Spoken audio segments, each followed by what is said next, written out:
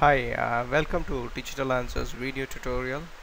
In this Word tutorial, we're going to see how to do simple math calculation in a Word document.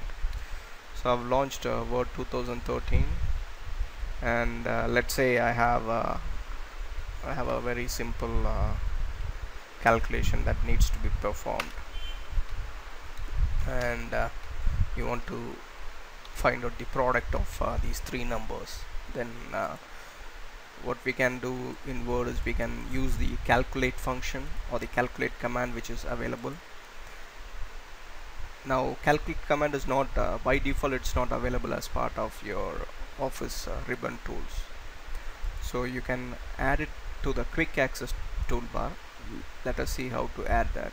So click this drop down arrow and customize, and go for the more commands option. Under more commands, select commands not in ribbon, and then scroll down and go for the calculate function or the calculate command. Now use the add button to add it to the quick access toolbar.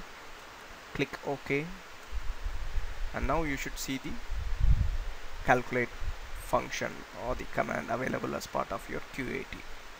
Now if you want to find out what is the product, or if you want to multiply these three numbers, then just select these numbers along with the operator sign, and then click the calculate the formula on the QAT. Now on the status bar you should see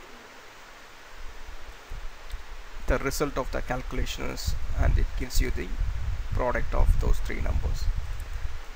Now let's also try a simple addition. So let's say I want to sum these series, and for doing addition you don't have to specify the operator sign, as the calculate function by default assumes or uses the addition operator. So select those numbers and then go for the formula or the calculate command, and now you should see the result of the calculation in your status bar. Hope you find this useful. Thank you.